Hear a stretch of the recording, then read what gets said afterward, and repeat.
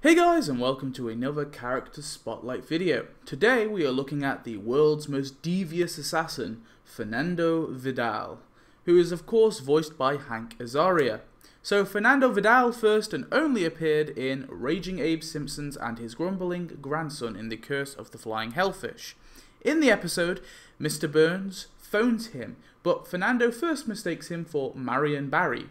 Mr. Burns then instructs him to kill Grandpa, faxing him a picture of the man. Fernando looks at the picture of Grandpa, telling him that the peas that he's eating will be his last. Fernando flies from Mexico to Springfield and attempts to try to poison Grandpa's teeth water, but when the alarm goes off, it doesn't exactly go to Fernando's plan. Next, Fernando and Burns go to the retirement home attempting to disguise himself as Homer. He throws a dagger but misses Grandpa and then gives his best Homer impression. Actually, such a classic and hilariously funny scene. Next, he tells Burns there is one way to kill a man, but it's very precise. He then bursts into the retirement home, firing his gun willy-nilly at Grandpa, but completely misses. He follows Grandpa, who runs away into the next room, firing at him, but the nurse at the reception area whips out a shotgun, saying that their residents are trying to sleep. Fernando is last seen fleeing the scene, terrified of that nurse. And sadly, that is actually the last time we ever see the world's most devious assassin. It's really weird, but he's never showed up, not even a cameo appearance, ever again. And it's a shame because he's actually such a fun character. So, how was Fernando Vidal first added to Tapped Out? Well, Fernando was first added in the Springfield Jobs update, where he was Act 3's 5th prize, coming along with his villa. So that makes sense as a combo in my opinion, because obviously we see him at his villa. So he was free, which was good. In the main quest line, he actually appears briefly, and Aristotle phones him to rig the heist competition, and then later on he obviously shows up in the mini cutscenes of the event where you can see him basically pointing his gun outside there. Fernando of course has his own main quest line as well, which is unfortunately only a 3-part quest line. In it, he has his lasagna stolen by Chief Wiggum, and then he tries to get it back but is arrested by the police. Fernando has sadly never been re-added as far as I could tell, but let me know if I'm wrong, because I really feel like I am.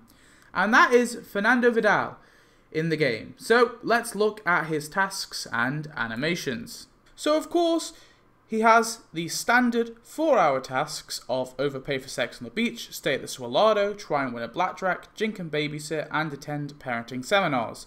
He also has the common 8-hour Dance the Senor Burns task too. In terms of unique non-animated tasks, he has map out murder zone for 60 minutes, pilfer shoplifting section for 4 hours, relax with his pet for 12 hours, and busting guns blazing for 24 hours. But what animated tasks does he have? Well, Fernando has 2 animated tasks, the first of which is murder with precision for 4 hours. So let's have a look.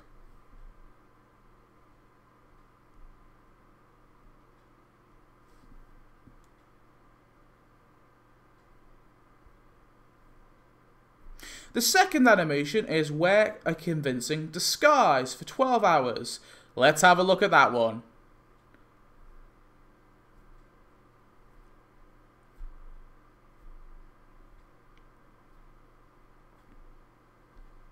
Really love that second one.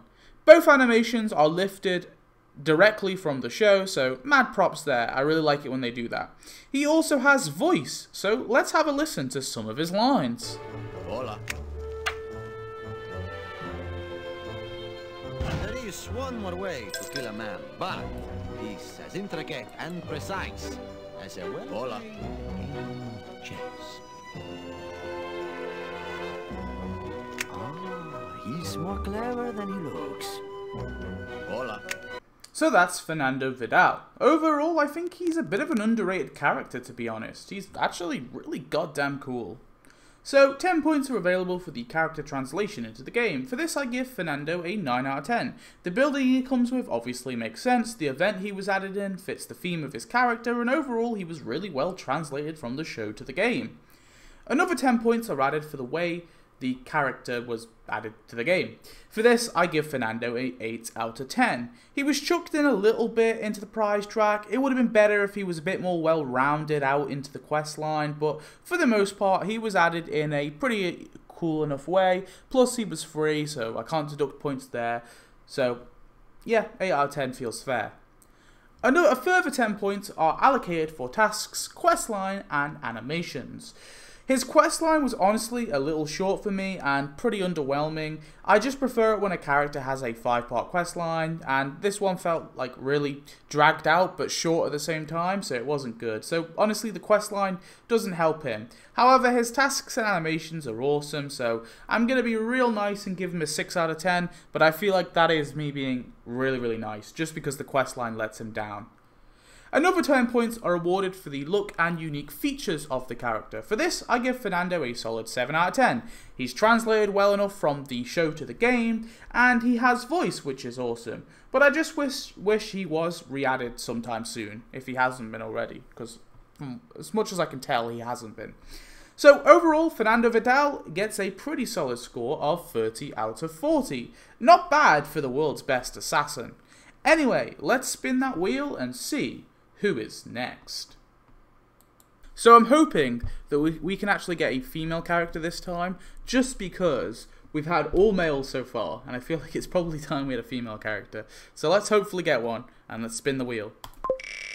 There's a lot of characters. So, the next character we're doing a spotlight on is Patches and Paul Violet. I mean, one female, I'll take that.